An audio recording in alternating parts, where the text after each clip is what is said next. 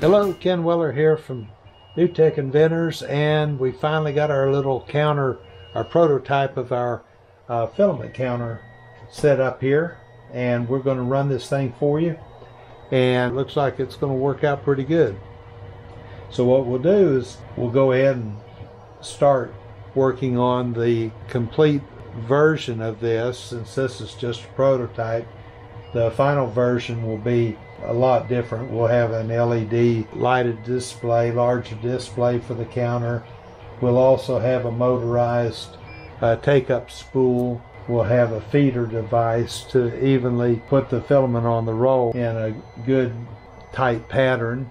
And so anyway, there's a lot of work to be done on it, but this is more or less for proof of concept to see if it's going to be able to count this filament and tell us how much we've got on our spool. Before I run the test on this, I'd like to show you just a couple of clips of some of the things that I had to do to make this device. Okay, using my Dremel tool here.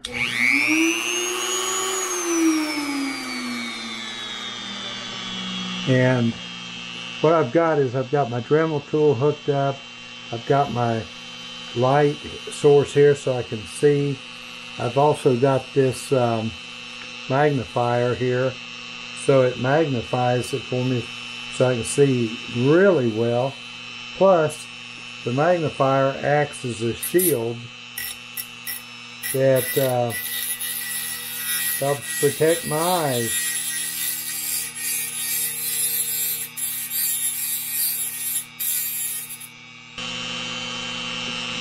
Cut one the same length there.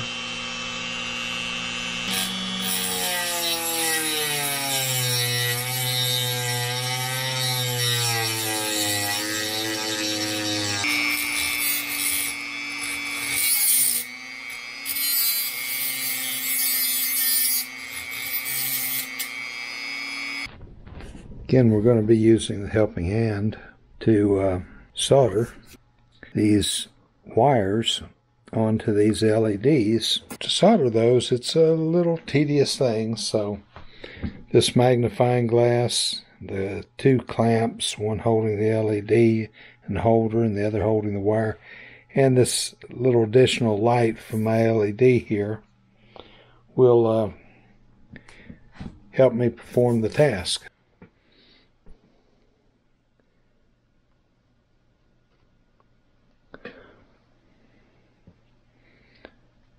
Okay, we've soldered one lead.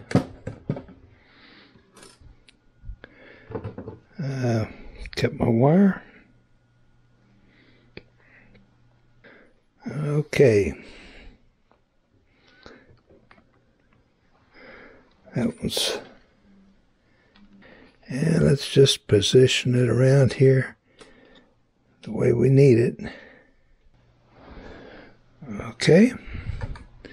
Got it in position. Now we come in and put some solder to it.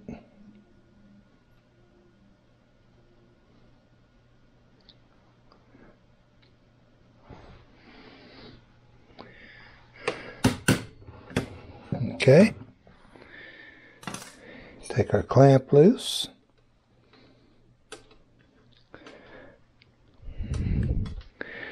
We've got our two leads there, part here out of the clamp, and as you can see, we've got them both soldered now. Okay, I've got my base here, and I've got my counter mounted to the base, got the base mounted to the board, and I got my little rewind, temporary rewind here spool. I need to mount it to this board, and I need to mount this new roll base to the board. So what I did was made a little mounting bracket. Plan on making several of them, and here's where we are in the printing process now. Get those printed and get them installed. Permanently mount these things, and we'll be ready to test this thing out.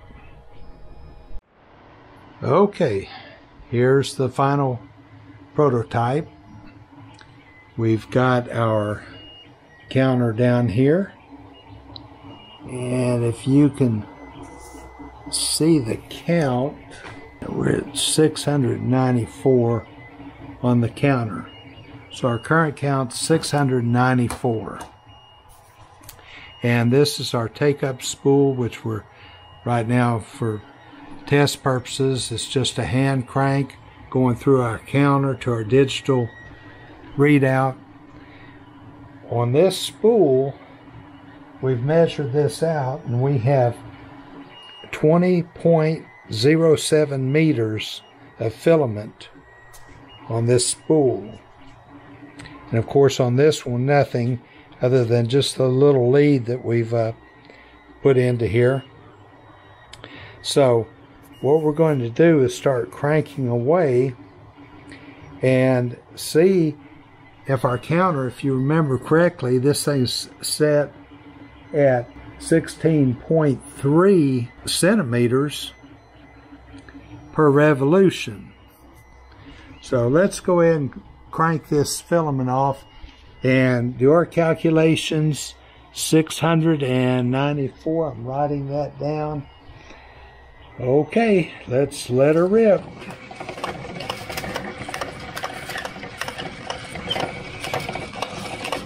As you can see, we're counting away here.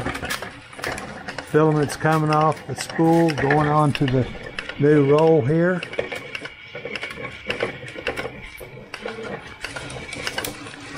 Counter's working.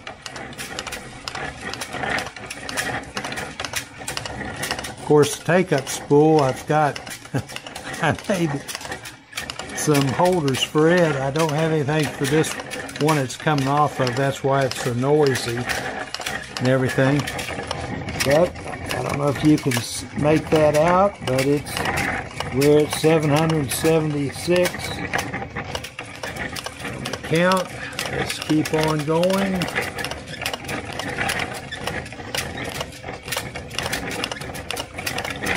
And when it runs off, we'll check the count.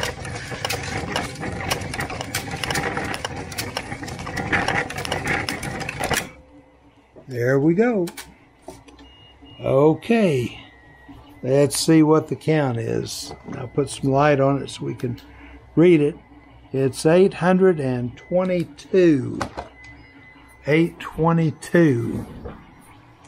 So, doing our calculation, 822, this is where we calculated it. We should have had 127 counts to get to our 20.7 millimeters. And that would have brought us up to 821, and we're actually reading 822, but that's because I wasn't really counting on it coming all the way off the spool.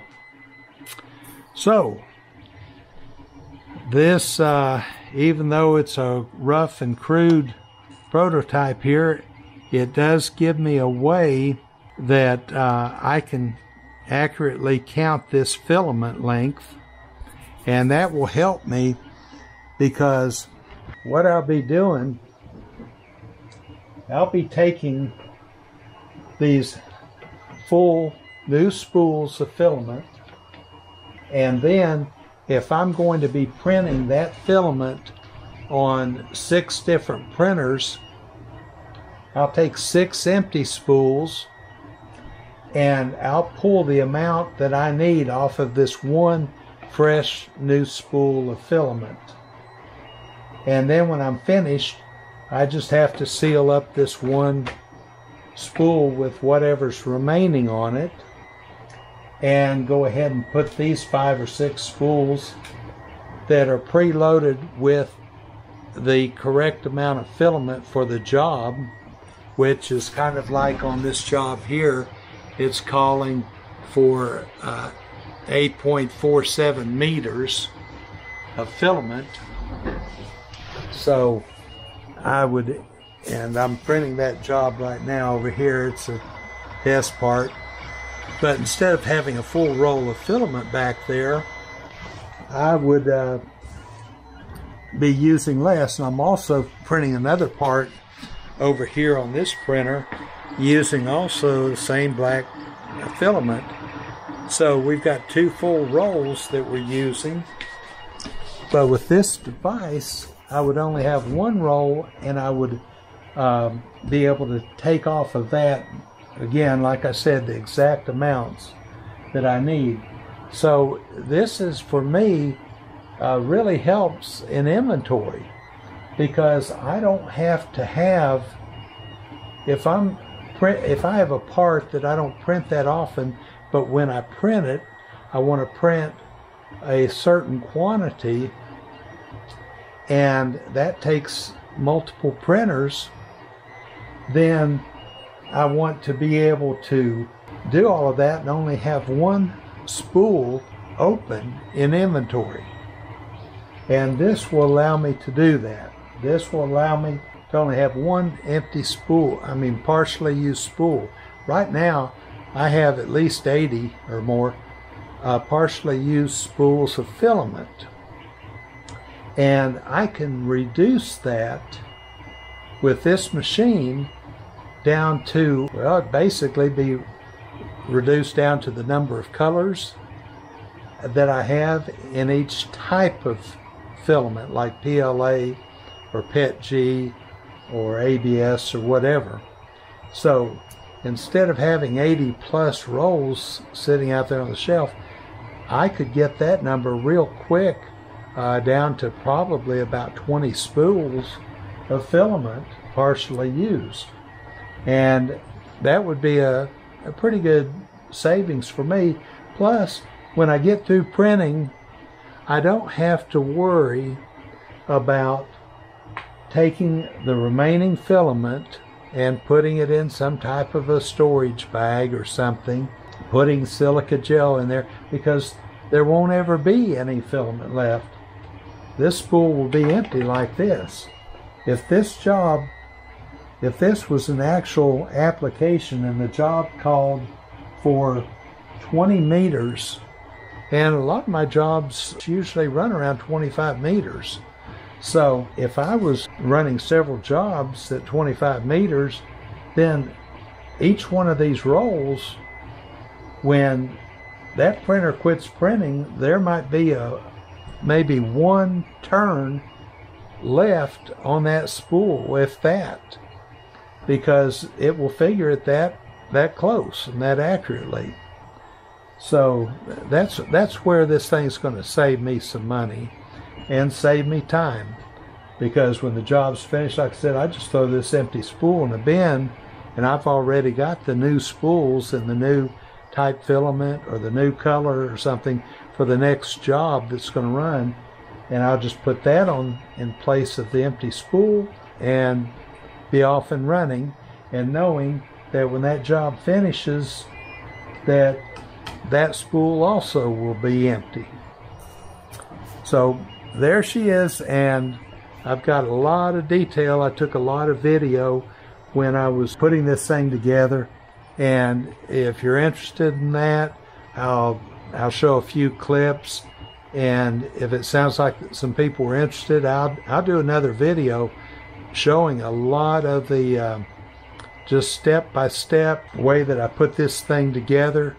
And as I mentioned in one of the comments, this whole thing didn't cost me a penny. It cost me some time, but I already had, obviously, the filament. I already had these leftover spool holders. I had the electronic parts and counter and rollers, stuff like that. I had those parts. I made most of the rest of it. I made the spool holder here. I made this handle. I made the hold downs.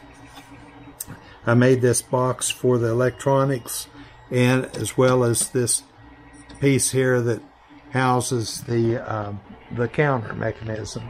So other than a little bit of time and a little bit of filament and some scrounging up some parts for something that didn't cost me anything but time, I think it's actually going to pay for itself. over and over. And now that I've proven to myself that this will work, all I have to do is perfect the counter a little bit. The mechanism works all right, but I can double the accuracy of it by putting another magnet in and doing 2 counts per revolution. That way I'll be just counting every half revolution or every 8 centimeters. So that will get me a little more accurate. And another thing too, on the counter, we'll want to go to something digital there with a display, easier to read.